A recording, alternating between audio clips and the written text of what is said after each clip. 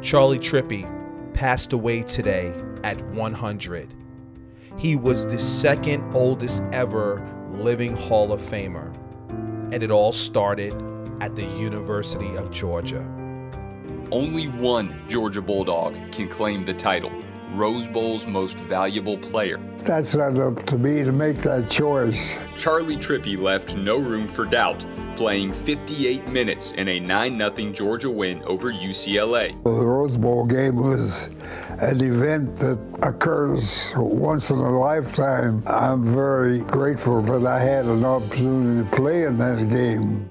He was the #1 draft pick for the Chicago Cardinals to keep him away from the new All-America Football Conference. Cardinals owner and future Hall of Famer Charles Bidwell paid Trippi $100,000 to join what later became the first ever $1 million backfield. The post-World War II Cardinals, then in Chicago, were building a solid team around the T formation coached by Hall of Famer Jimmy Conzelman. Quarterback Paul Chrisman was running the offense and had a pair of go-to runners in fullback Pat Harder and halfback Elmer Angsman.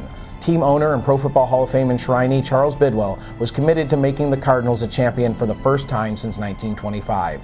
He put the final piece into what earned the moniker $1 Million Backfield when he spent $100,000 to sign University of Georgia star Charley Trippi to a multi-year deal.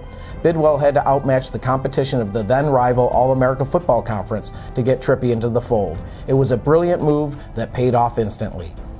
Charles Bidwell passed away before he could ever see his vision come true when the 1947 Cardinals beat the Philadelphia Eagles for their last to-date NFL championship. Yet despite the franchise's extended drought, 86-year-old Charley Trippi remembers that victorious title game well.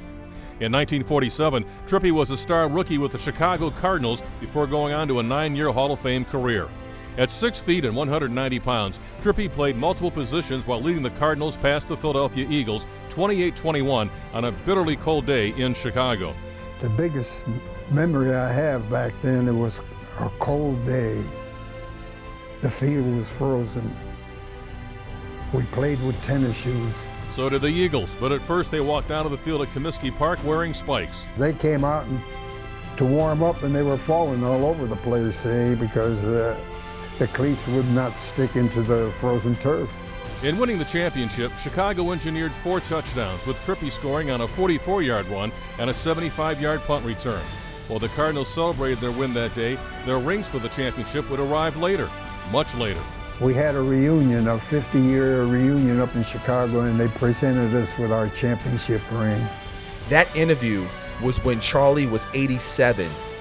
A decade later, he was still going strong, talking about the trip to the Rose Bowl and getting his K Ring of Excellence from President David Baker.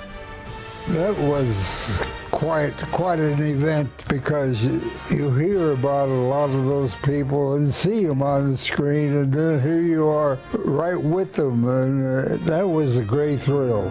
A big hand for number 62, Charley Trippi.